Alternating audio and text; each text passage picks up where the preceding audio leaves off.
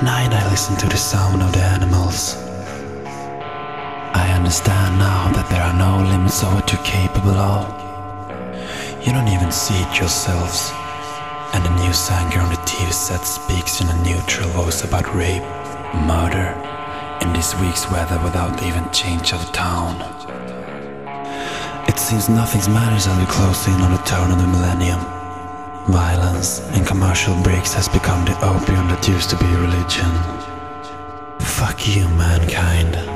You're so ugly, so vain. The language of brutality is all you seem to understand. Bloodlust, as long as it's someone else's blood. To fuck, suck, eat and shit. Breeding is turning into a pastime.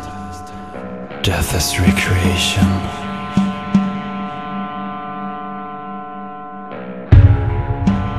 You're not better than a pack of hyenas. The sight and smell of someone else's pain and misery makes you feel good. Ensuring one more day in safety. Decimating the odds that you or someone you love is gonna get hurt. Well, don't fucking fool yourself. You're not safe. Not in this world. All you are is collateral damage. Presumptive headlines.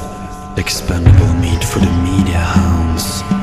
Statistics and forensic reports for some brainless fuck to drool all over media.